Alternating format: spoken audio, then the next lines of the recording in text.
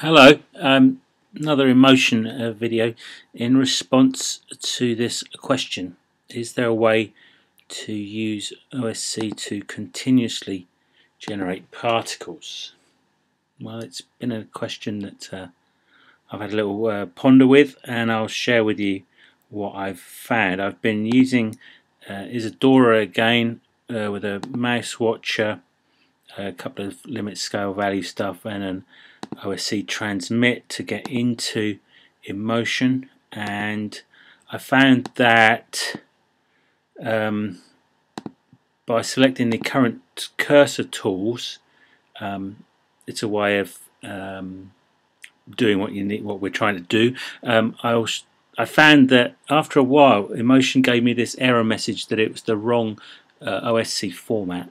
I quit Emotion and did a memory clear using Memory Clean, little app that I've found in the App Store, and then went back into Emotion, and it was all tickety-boo again. So let's just go in quickly, just clear that layer.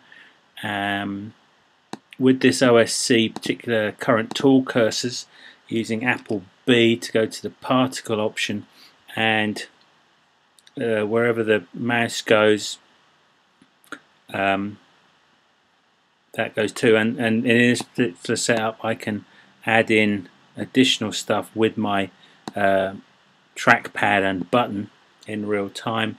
And if we just turn the oscillate on, it ends up looking quite funky, I think, kind of a lovely fam doobie kind of way. So yeah, so that's it's a bit quick, but there you go. There is a sort of way to do something with particles and OSC, because it's using the current tool.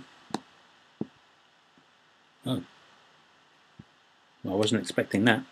I thought it might work with a pen. Anyway, there we go. Happy playing.